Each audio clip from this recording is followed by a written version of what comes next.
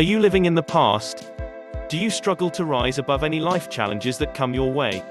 Maybe you've gone from having plenty of money and a big house to living from paycheck to paycheck in a small apartment.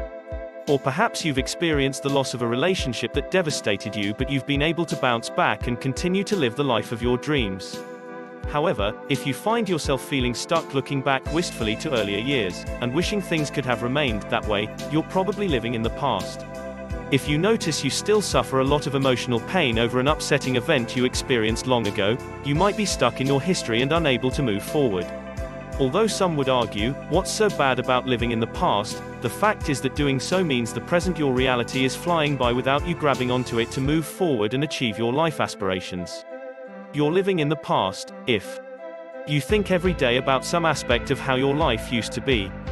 Maybe you call it nostalgia or simple yearnings for what your life was like before.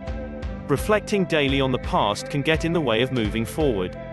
You try to sleep as much as possible so you can dream about earlier years. When you sleep at night, your dreams become fantasies about how your life was before. You look forward to those dreams. You spend a lot of time on the computer. Being on the computer keeps you busy and you don't have to think about how your life has changed.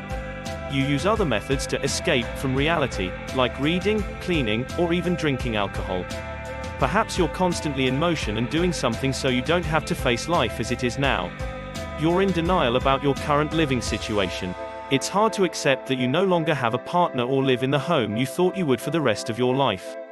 Maybe you don't want to rearrange the furniture or get rid of some things you don't use because they remind you of a person who's no longer in your life. If you see yourself in these 5 points, you're living in the past. Examine the following steps to get started living in the present. Start living in the here and now. Now that you've identified the issues, it's time to reconnect with yourself and move forward to create a fulfilling life. Here's how to do it. Openly acknowledge to yourself what you've been doing. The first step toward healing is acknowledging the error of your ways. I've been living in the past and I want to stop doing that. Decide what you must do to shift into the present. Do you need to clean out closets, get rid of old possessions, and maybe even move your residence? Sometimes, moving forward in your life literally means moving. Know your life goals. Make a plan you can follow to actively pursue your goals. Take care of yourself. Face yourself in the mirror.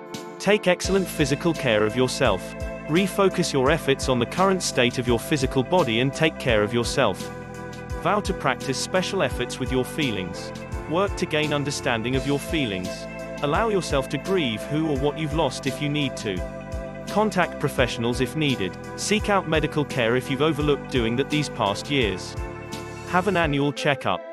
If you require psychological assistance to get things in perspective, contact your local mental health center or ask your general physician for a referral to a counselor. Waste no more time. Be in awe of each day. You can do something positive with every 24-hour period. Start immediately. Living in the past robs you of the life you truly deserve. Restate your life goals to yourself and then begin living out your dreams in the here and now. Thanks for watching our video.